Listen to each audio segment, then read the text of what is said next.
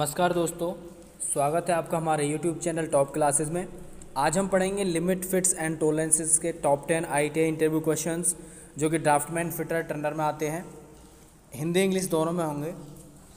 तो first question है हमारा, when tolerance is given on one side of the basic dimension it is called. यानी जो tolerance one sided है। सबसे पहले मैं आपको बता दूं टॉलरेंस दो प्रकार का होता है, एक होता है बायलैटरल, एक होता है यूनिलैटरल।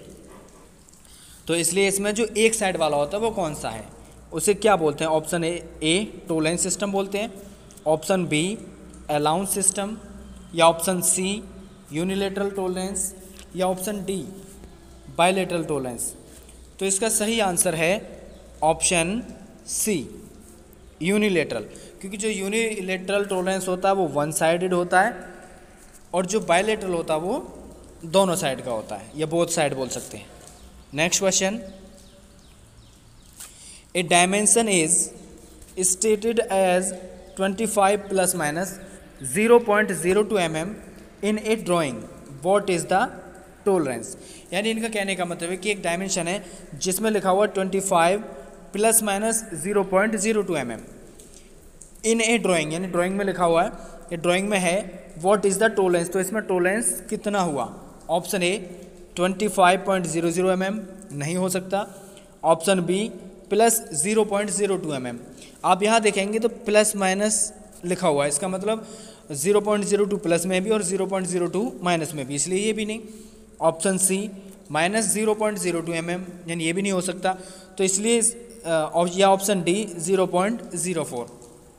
तो इसका सही आंसर है ऑप्शन डी, क्योंकि माइनस में 0.02 और फिर प्लस में 0.02, तो ये हो जाएगा equal to 0.04। Next question,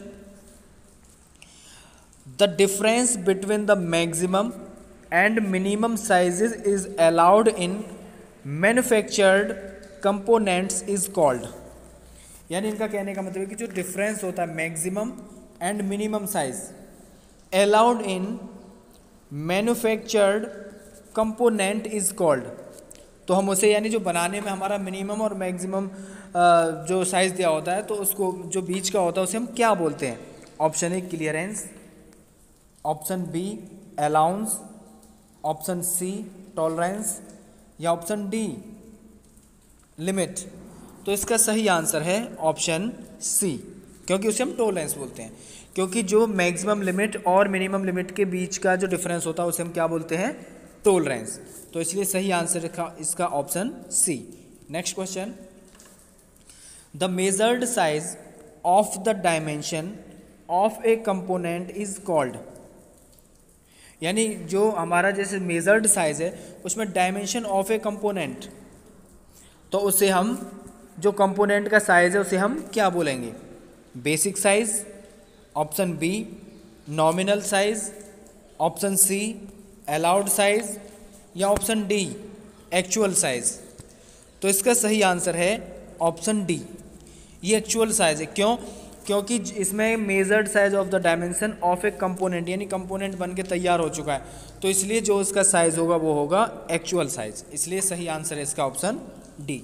next question, A pin is fitted in A whole. यानी एक पिन है कि जो हमारी होल के अंदर फिट है। The tolerance zone of the pin is entirely above that of whole. यानी जो उसके अंदर जो टॉलरेंस जोन है वो क्या है? पिच इज एंटायरली, यानी पूरी पिन अबव द होल, यानी होल के ऊपर आ रही है। The fit obtained will be, तो वो कौन सी फिट होगी?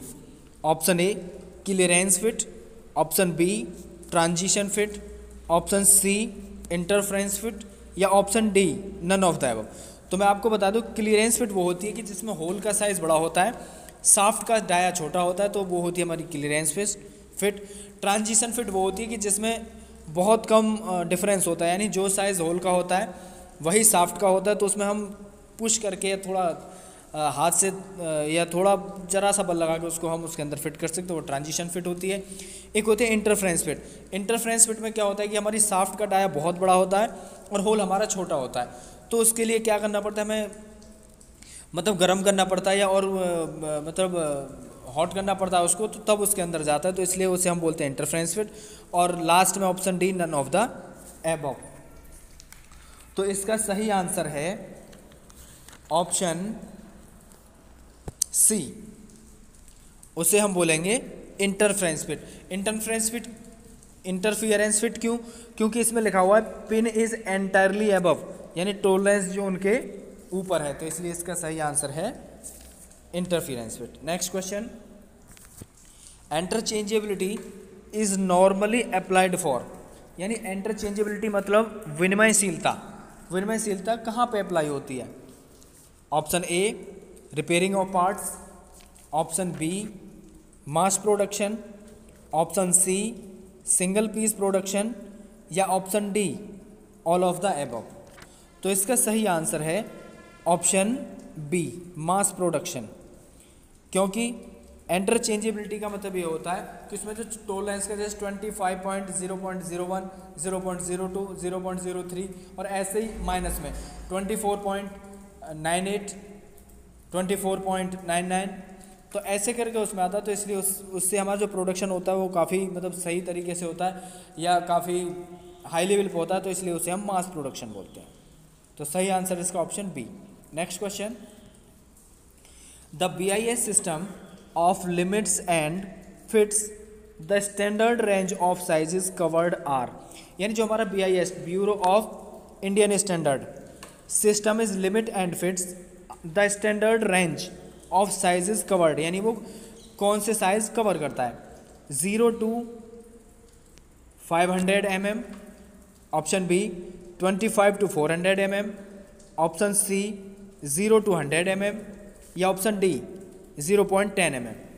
तो इसका सही आंसर है ऑप्शन ए, 0.500 mm, यानी जो हमारा ब्यूरो ऑफ इंडियन स्टैंडर्ड होता है BIS सिस्टम में, जो लिमिट फिट्स होती हैं, तो वो जो स्टैंडर्ड रेंज होती है वो किसको कवर करती है? 0 to 500 mm। Next question, the BIS system of limits and fits the grades of tolerance are represented by number and there are, यानी इसमें है कि ब्यूरो ऑफ इंडियन स्टैंडर्ड यानी BIS सिस्टम में limit and fits the grades, यानी जो tolerance की grades होती हैं, are represented by number and there are, यानी वो कितने नंबर होते हैं? जैसे option A 18 grades of tolerance, या option B 16 grade of tolerance, या option C 14 grades of tolerance, या फिर option D 20 grades and tolerance. तो इसमें जो हमारा सही आंसर आएगा वो आएगा ऑप्शन ए। इसका सही आंसर है, क्योंकि जो हमारा BIS सिस्टम में है तो उसमें हमारी 18 ग्रेड्स होती हैं। Next question, A whole whose lower deviation is 0 is called basic whole, which one of the following letters indicates basic whole. तो इसमें क्या है कि जो हमारा होल है उसका जो लोअर डेविएशन है वो क्या है? 0 है, जिसे कि हम बोलते हैं इज कॉल्ड बेसिक होल, यानी हम उसे बेसिक होल बोल सकते हैं। Which one of the following letters, यानी इनमें से कौन सा लेटर इंडिकेट्स बेसिक होल, यानी इंडिकेट करता है बेसिक होल के लिए? Option A capital E, option B capital F, option C capital G, या ऑप्शन डी कैपिटल H। तो मैं आपको बता दूं कि जो हमारा BIS सिस्टम में जो हम होल को रिप्रेजेंट करते हैं वो कैपिटल H से करते हैं, तो इसलिए इसका जो सही आंसर आएगा वो आएगा option D. Next question, if the dimension of A component is finished with in the limits of size then it will be, यानी इनका कहने का मतलब है कि जो हमारा कंपोनेंट है, if the dimension of A component is finished, यानी वो डायमेंशन थी उसमें उससे वो फिनिश हो चुका है, with in the limits of size, यानी जो उसकी लिमिट थी उसमें उसको फिनिश कर दिया है, देन इट विल बी, यानी वो फिर हमारा कौन सा साइज होगा? Option A minimum size, option B basic size, option C acceptable size, या option B D rejected size. तो इसमें सबसे पहले मिनिमम साइज नहीं आएगा, क्योंकि मिनिमम साइज या मैक्सिमम साइज नहीं होता। ऑप्शन बी बेसिक साइज पे हमेशा ऑपरेशन होता है, इसलिए बेसिक साइज नहीं आएगा। रिजेक्टेड साइज जो रिजेक्टेड ही हो गया तो वो साइज नहीं आएगा, इसलिए इसका जो सही आंसर है वो है ऑप्शन सी, उसको हम बोलेंगे एक्सेप्टेबल साइज।